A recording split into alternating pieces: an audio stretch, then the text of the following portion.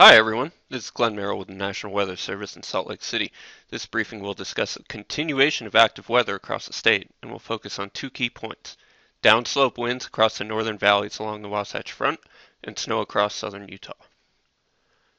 Downslope winds will continue to increase through this evening across the northern Wasatch Front, with peak gusts expected to be late tonight through tomorrow morning.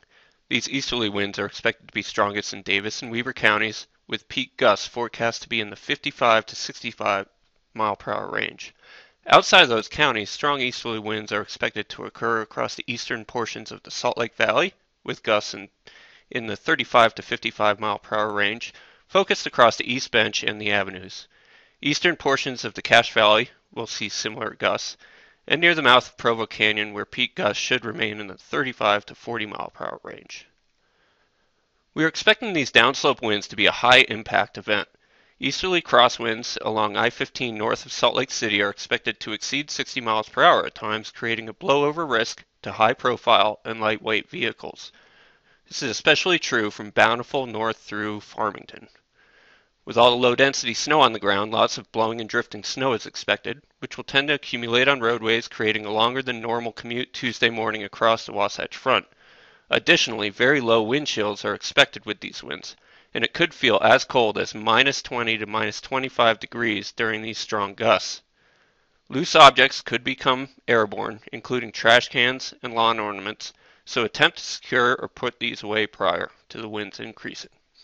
It's time to take action, prepare for a longer commute, and it would be good to have a contingency plan in place for the potential of power outages and loss of heat, especially in Davis and Weber counties.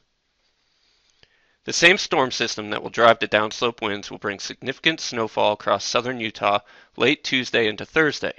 The most significant snowfall, as highlighted on the graphic, will occur mostly south of Interstate 70, with totals greatest across southeastern Utah.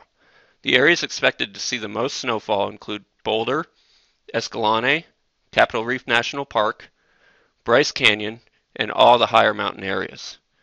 Utah's Dixie will be cold enough for some light snow, but we are expecting more wind than snow as northeasterly gap winds will develop, gusting in the 35 to 50 mile per hour range near the mouths, limiting snowfall potential there. There you have it, and thanks for watching. If you have any questions, feel free to send us an email. And as always, you can also like us on Facebook and follow us on Twitter. Thanks a lot.